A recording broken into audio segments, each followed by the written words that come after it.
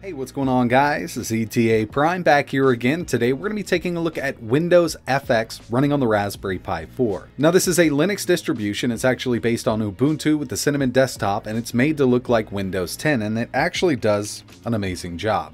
Default password is admin. And here it is. I mean, they have done an amazing job recreating Windows 10 in a Linux distribution for the Raspberry Pi 4. And by the way, this works on the Raspberry Pi 2, 3, and 4. Link for the website will be in the description. You can download this right now. We'll go down here to the little Windows icon. And to tell you the truth, if you weren't a super tech-savvy person and you came up on this, started it up, you would think you're running Windows 10 here. I mean, it looks super close. Go ahead and open up a file browser here. I mean, we have network, trash, file system, desktop, home. They have done a really great job here, and I don't have anything installed on this machine.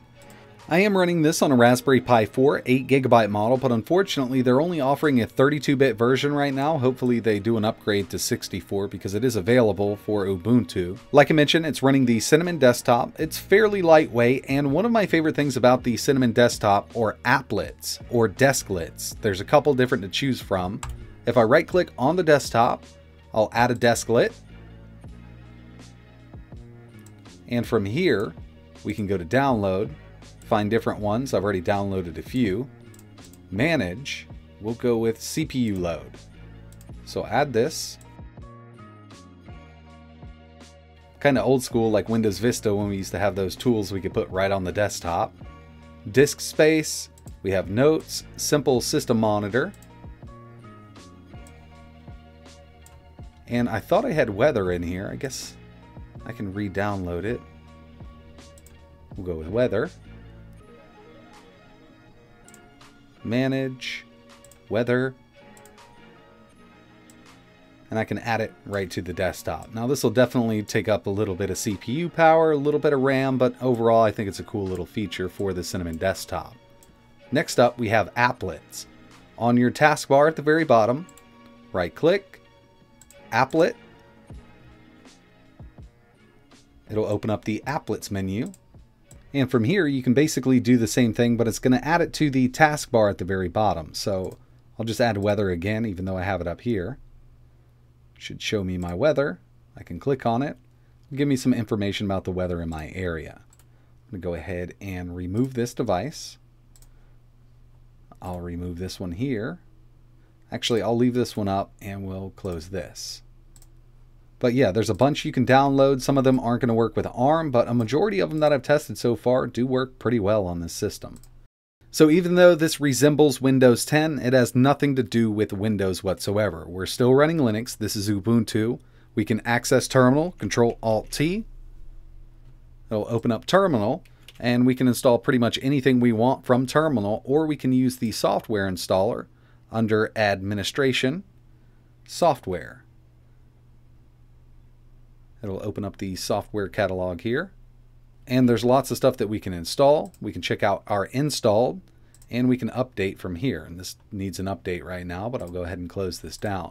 In terms of performance, it's definitely on par with Raspberry Pi OS. And if you've used Ubuntu on the Raspberry Pi 4, you know that we still need drivers for the GPU. And that's pretty much all operating systems for the Raspberry Pi right now. But I do have faith that eventually we'll get all these YouTube playback woes fixed on the Raspberry Pi 4 with most of the operating systems. And speaking of YouTube, we'll just head over here. We'll start this up. Full screen it.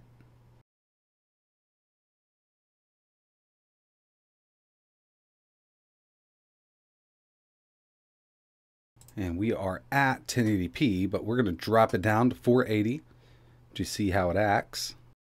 And yes, this does have audio. Unfortunately, I forgot to turn my sound on my game capture device when I was making this video.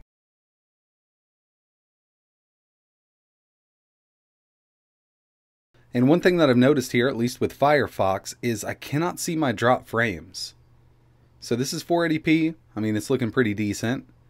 We'll go to 720.